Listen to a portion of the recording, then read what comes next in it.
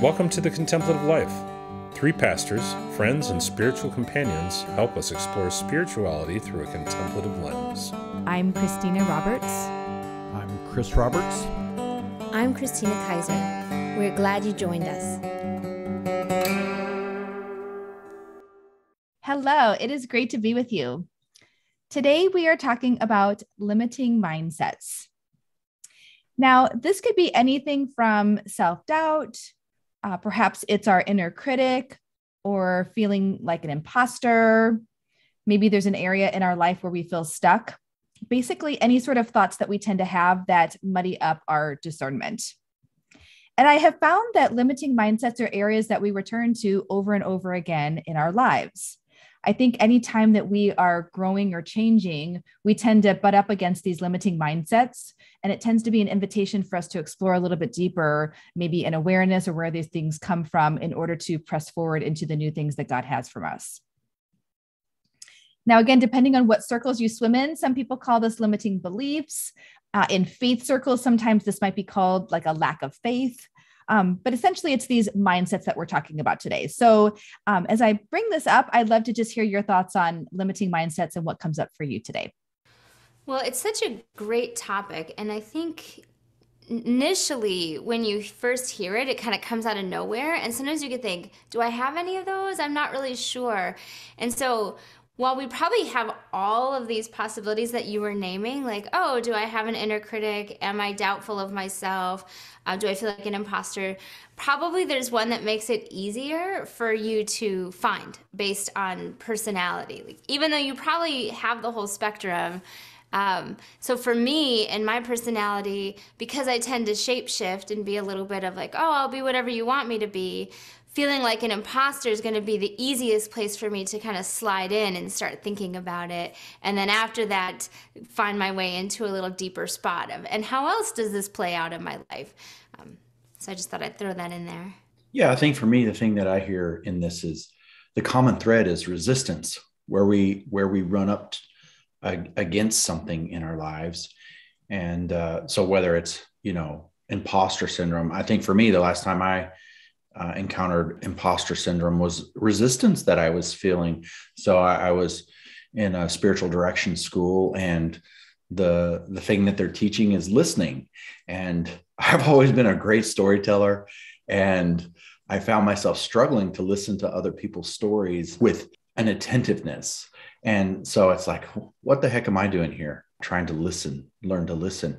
And so for me, the theme is like, whenever we run up against some resistance in our life, mindset, imposter syndrome, I think for me, those are the themes that come up with mindsets. It's just whenever we encounter resistance. And I see it specifically with my kids, right? Anytime there's any resistance, I can't do this. This is too hard, like these limiting beliefs. And so how do I help them overcome, or how to help myself overcome whenever there's resistance? So that's what I think of. Yeah. And I think like anything in life, there tends to be a spectrum of limiting mindsets. And so sometimes there's deeper ones that maybe come up in a spiritual direction session or something that's a little bit deeper. But I'm even thinking of like sometimes negative type things where, for example, we live in Wisconsin and we have really cold winters. And so even like statements like, I hate being cold. I can't wait till winter, or I'm sorry, I can't wait till spring comes, or I'm going to be miserable until spring comes. To me, that's a limiting mindset of you've limited your ability to enjoy the winter months and are anticipating that you won't be happy until spring comes. And so even little things like that, we're learning, well, as I'm aware of that, how do I change that mindset to be, I live in a cold climate, and what's it going to look like for me to embrace that? Yes, I can enjoy spring as well and look forward to that, but that doesn't mean that I have to be miserable. And so I think it can come up in those small ways or some of the more deeper types as well. I love what both of you are saying. I moved back to the frigid cold about the same time as another friend from high school. And I've noticed on her social media posts that she's had these like embracing winter, and she's learning to cross country ski and curl and ice skate. I was like, she is embracing winter. Oh my gosh. But that really is the name of the game, right? So what can I do to embrace all of this. And Chris, I also love what you're saying around like somehow, I mean, and maybe I'm interpreting too much of you, so I hope that's not true. But the heart says, I care about people and I want to care about them in this way, right? So I'm going to go to spiritual direction school. And the mind then is like, no, why would you ever do that? This like disconnect between the heart and the mind seems to be playing into it, which is an interesting and meaningful observation. Yeah. And I think, we say, well, I am good at this. I'm good at telling stories, but I am not good at this. Right. And so comparison happens as well. Like whenever there's a struggle, we are running up against that resistance. Oftentimes the challenge is to stay with it and like to learn and to grow. Like growth is very challenging. It requires a steadfastness. It requires you to reach beyond where you're currently at, even with your mindsets, right? Reaching beyond and imagining something different. I can listen to people. I can practice this notion of hearing their stories, being attentive to. Yes, I am a great storyteller, but I think I can also envision being a spiritual director where I sit with people's stories.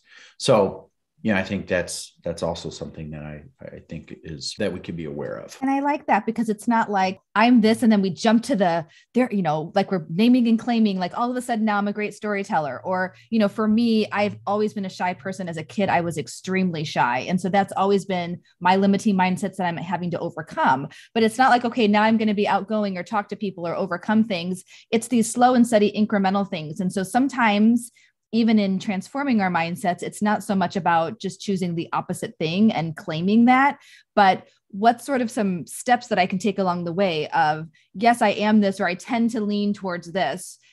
And I'm also going to give this a try. Or, I noticed last week that I went out of my comfort zone and introduced myself to a new person that I hadn't known before and it went okay. And that gives me confidence to try again versus now I'm going to be this outgoing, non-shy person. So again, I like what you're saying. It kind of reminds me of, when you have braces, you can't straighten your teeth in one setting. Like it's over the course of months with adjustments and a little bit at a time to go from your crooked teeth to your straight teeth. And I think a lot of times with our mindsets, it's that slow and steady process that you're describing. Yes, absolutely. And it can feel a bit torturous is the thing, right? So if I think of some of my own struggles, I'll tend to think like, oh, life is so busy, right? And I have no control because this moment dictates this in my life and this moment, and therefore I have no control.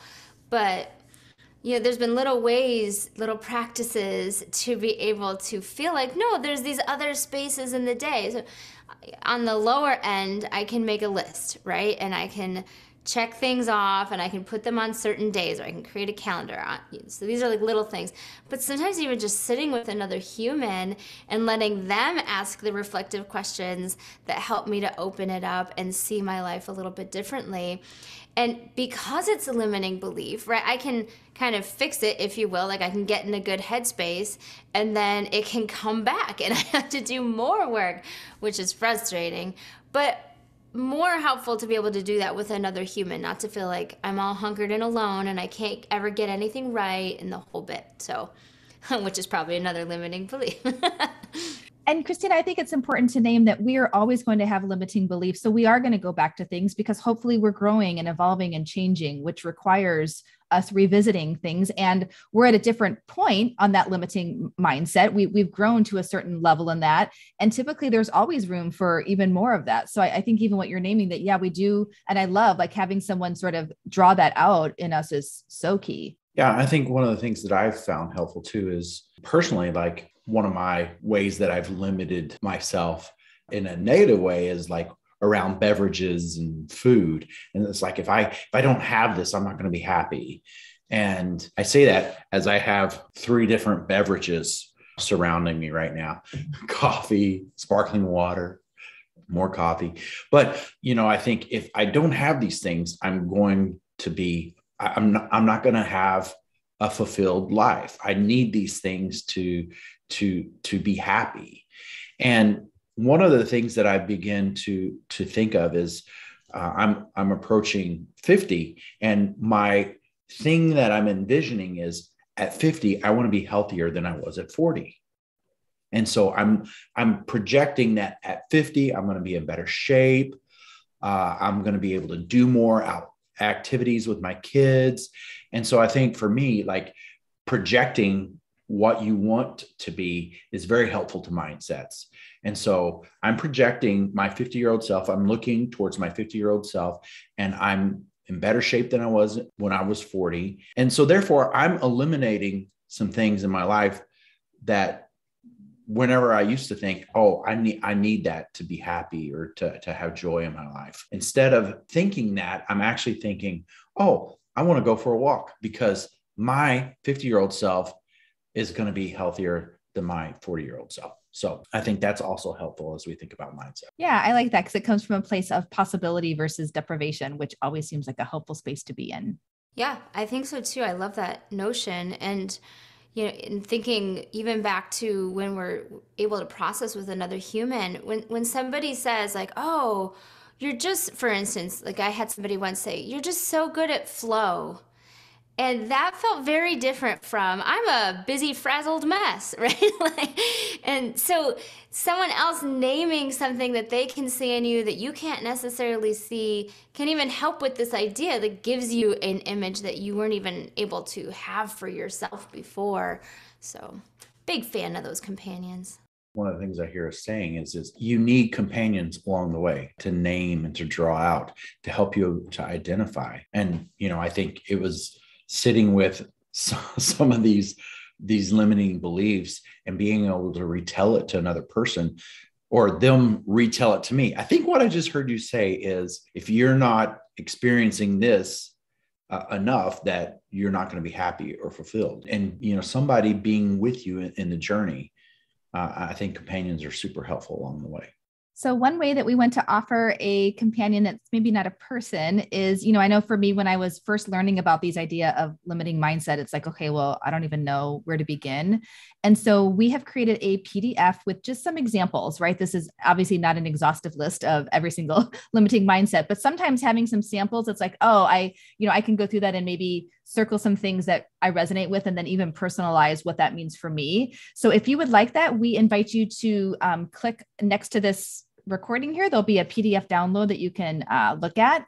And then if you feel like, this has brought up some stuff that I think would benefit some deeper exploration, we would love that too. And so if that's you, please reach out to us at info@thecontemplativelife.net, and we would be happy to schedule a session with you and process through what that might look like. Thanks so much for a generative conversation on limiting mindsets today.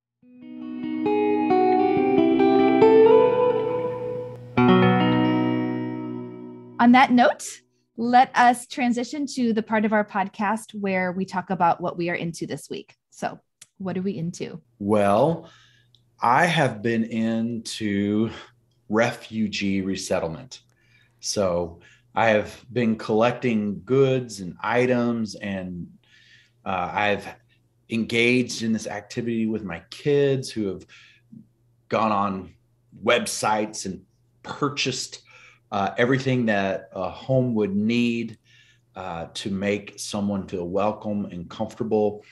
And it all came to fruition not too long ago, where me and my daughter got to take all this stuff and put it in their home and set things up. And I have been into refugee resettlement, and I've been able to do it with my kids, and it's been so fun. And we actually got to participate with several other organizations, churches, communities. And so it was super fun. And I've been into it, but I'm also looking forward to that chapter being closed. Yes, it is quite the process to do that. And it was really neat to see different people from our communities come together for that. So what a great thing to be into. So I'm going to jump off of Christina's friend who is embracing winter, and I am into ice castles.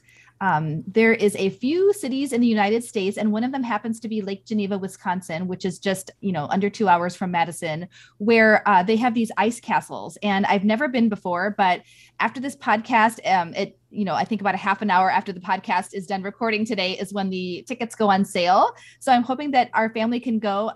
We have like these random days off during the winter. I don't know what it is with our school districts, but all of a sudden in the middle of January, you'll have a Monday off and it's not a national holiday. So I thought, well, let's just take one of these random school days and go see the ice castles. So that is what I am into this week. Very exciting. I am into something extremely practical.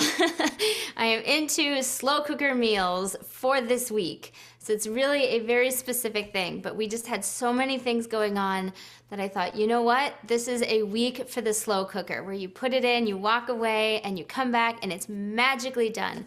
So this is the week of the slow cooker. Ooh, I love me some slow cooker. That's good. We just slow cooked some venison not too long ago, and it was amazing. Well, thanks so much for joining us today. If you enjoy listening to the podcast, we invite you to sign up for our biweekly newsletter. You can find the link in the show notes or at thecontemplativelife.net. Until next time, make it a great week.